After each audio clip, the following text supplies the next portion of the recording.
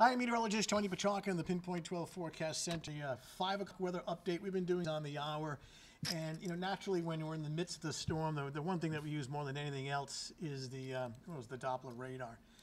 So, simple. The blue represents snow, and the darker strips of blue indicating where the heavier snow is located. And we've noticed now that it started to shift into southeastern Massachusetts. This little blip of green right here, which would indicate rain, more than likely that's a bad frame.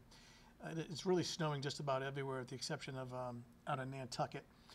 So the darker bands of blue, the heavier snow now starting to shift into southeastern Massachusetts. Now, you see off to our west some of the lighter areas of blue, the lighter snow out in Connecticut. That'll be coming through. Getting reports anywhere from, well, first of all, Michelle, who was traveling through, where was she traveling through? Barrington. She measured 5.75, still coming down at a pretty good clip. I got a report of 9.4 in North Smithfield, a 10 in Barrville. Now, the 9 and the 10 is more the exception rather than the rule. Parts of the northwest part of the state, a little bit higher, but it's been generally a statewide 4 to 8 inch snowfall.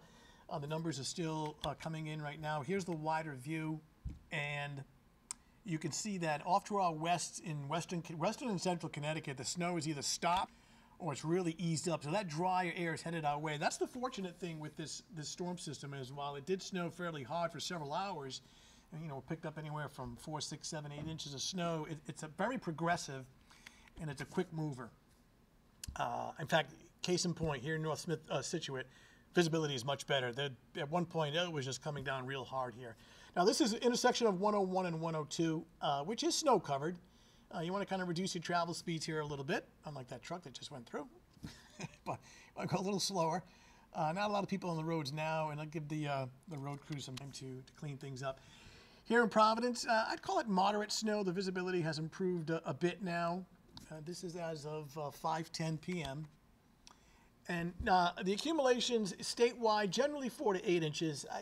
Let's say 80 to 90% of this has occurred already, but there's still a few more hours of accumulation, especially in southeastern Massachusetts. And again, while most of us have fallen within this 4 to 8 inch range, a couple exceptions up in Burrville and North Smithfield.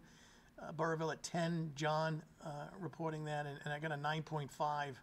Actually, no, I take that back. John reported 10 in Burrville. So 10 in Burrville, and a 9.4 in North Smithfield, but the rest of that 4 to 8. Take a look at the forecast now. We start at 5 o'clock. The blue is snow, and look how rapidly it pulls away. Here we are, 7:30. It's gone. Maybe a little bit of rain left over in the outer Cape. Look at it, by 8, 9, 10 o'clock, skies are clearing out. This is 11 o'clock at night. It's clear or clearing, cold.